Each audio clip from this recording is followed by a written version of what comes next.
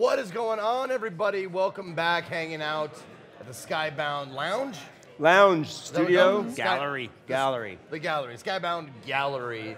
Here we are, San Diego Comic-Con 2016. I'm Ezekiel III. Dan is with me again, and also with me again is one of my favorite people that I've met so far, Claudia. How are you doing? I'm good, thank you. Yay! Was that for her? Yay! Yes. Woo, Claudia! Everybody loves you. Look at that.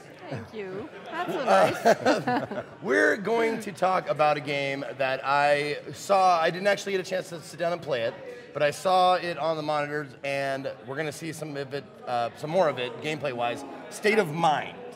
Right. It's another edition from, or another IP from Daedalic, or excuse me, Daedalic.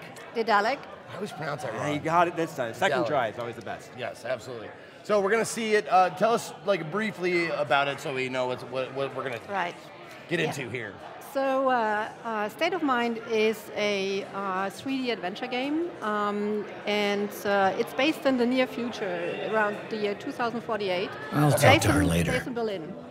By that time, you know, all the problems that we have nowadays, like overpopulation, resources, have gotten worse. And at the same time, technology has made a lot of progress. As you can see in the game, I don't know if you people can see the footage right now, but there are androids in the game. There are robots that help you out everywhere, but also, given there are a lot of conflicts about resources in the world, the governments have gotten more controlling, so there are drones everywhere, CCTV, and the place, Berlin, is sort of a dystopian kind of future. It's not a really pleasant place to live in. Gotcha. The biggest progress that has been made is that you can actually transfer your consciousness into virtual reality. So there's an alternate world called City 5 where you can live virtually. And some people think that's basically the salvation of humanity. So there are no more hunger, no more illnesses, everyone lives forever in a happy place. And there are some people like Richard, who's the main character of the game, he's a journalist. Hold on one moment, please. Let me help you out. Losing there, that thing, it was bobbing up and down on your face there. We're kind of losing it a little bit. All right, so, keep going. Yeah, the main character of the game is Richard, and he's a journalist, and he is not particularly into technology. So he's very wary of it. He doesn't know what it means, you know, how humanity will evolve and what it means for people to actually live in a virtual world. So he's suspicious about it, and he's also a bit of a grumpy character. He's a little bit broken.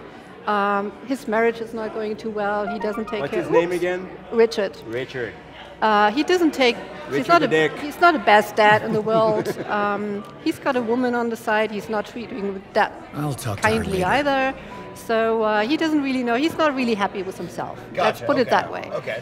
And he's flawed. So he's kind of flawed. And let me tell you, like, I got a glimpse of that android, and I don't know if I'd want that. Help me. That thing is creepy. Yeah, he's actually very kind. All day. He's really kind? Yeah, he's kind. Yeah. He's a nice guy. Do your laundry for you? Come on. You know what? That'd actually be pretty good for me. Yeah. I'm a bachelor. Massage. Yeah, exactly. Yeah, you need a massage. Come on, Zeke, you need the help. Well, Richard comes home one day and finds that his wife and kid are gone. Okay. So, being the guy he is, he thinks that they probably have left him because he's not being so nice with them. Of course, he wants them back, so he investigates and suspects that they might have used the program to upload themselves into City 5. He decides to try it out for himself just to find them back. Something doesn't happen like it's supposed to be, or at least that's what he thinks, because he's still, as we start the game, he's still in the real world, he's still in Berlin. But somehow something happened, and a sort of a copy of himself is created in City 5. Who is the virtual world, right, okay. Who's a completely independent person called Adam, and Adam doesn't really know that he's not real, that he's virtual. So okay.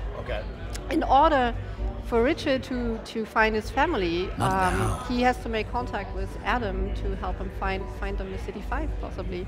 Okay. So he hacks into the system, finds a way to communicate with him, and starts finding out what might have happened and what this whole program is all about. Ultimately, the game is about finding out the story and finding out what living in the virtual world means. What does it mean to be human? Do you have to have flesh and bones? Does it, is it enough for you to be a sentient being, to have feelings? What constitutes a human being and all the rights and responsibilities that come with it? Right. So, I remember. I remember Data having the same kind of exactly, problem. Like, exactly. Well, I need sustenance. I need all this kind of stuff. Does that make me a living thing? Stuff like that. Like, where do you draw the line between life and non-life? Mm-hmm. That kind of thing. I love those like esoteric, ponderous questions that you get. Right. So actually, so he has to find out, and that you can play several characters in the game. You can play Richard. You can play Adam in City 5. And a couple of other characters, and ultimately, each character doesn't only give you access to different informations that you have to, collect in order to piece together the story, but they also give you a different take on their own opinion on what it means to be human. So you might play an android or an artificial human. So they might have a different standpoint on things than Richard does. Sure, ultimately, as a player, we give you the choice so you can actually make up your own mind on what it means. And in the game, you can basically explore most of Berlin, the city. I'm going to show you a little bit what it looks like. Go take a look outside. Yeah, I love exactly. the art style. Not now. Sorry. So that's basically the dystopian world of Berlin that we designed to look a little bit Bauhausish. So it's this very dystopian or Blade Runner-ish kind of world. I see you got the Amazon drones like flying. Exactly. There we go. Prime is on its way. Like, there's my potato chips. And I can also show you. Am I still working? It's kind of Yeah, you're good. Giving up on me. Talk to her later.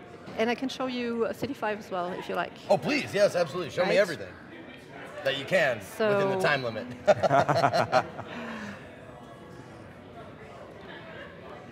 So while we're loading this, I just want to remind everybody to please donate. There is the button down below to the Rett Syndrome Research Trust. Anything you have would be much appreciated, as we are trying to raise some charity for the fund. So we'd appreciate it. Yep, right down below the video. Yeah. You'll see the button. Give and give generously. Thank you.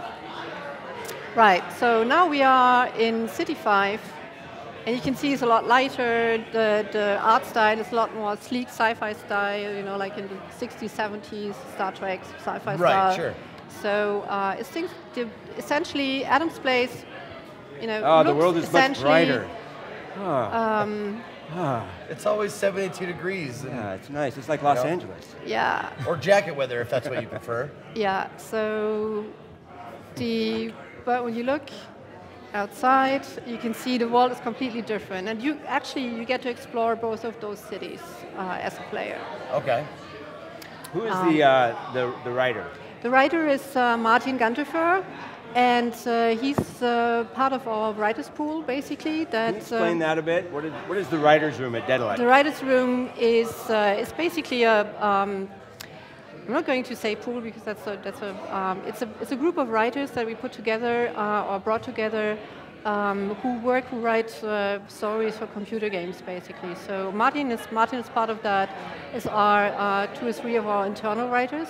And they basically, as I explained earlier with Silence, they basically kind of rule the game development as opposed to the game designers. Right. And this one's the case as well. So State of Mind also is a completely Martin's conception, and we kind of build the game around his vision of the game and his vision of the narrative and the story he wanted to explore. Yeah, I think that's why, like, I've either played or seen I think every game you brought here, and I don't think there's not one in the bunch that I would say, that's a loser, you know, that kind of stuff. Right. Every one of them has a great narrative, great characters, good story, good gameplay, that kind of stuff.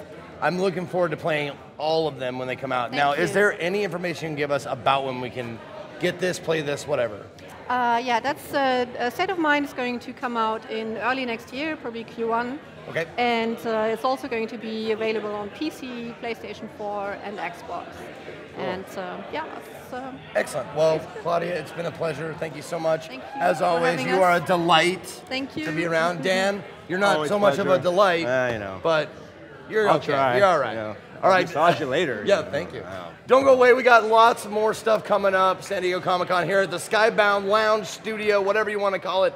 We got some mayhem coming up next. Competitive mobile game that you don't want to miss. Mayhem. So stick around. We'll be right back.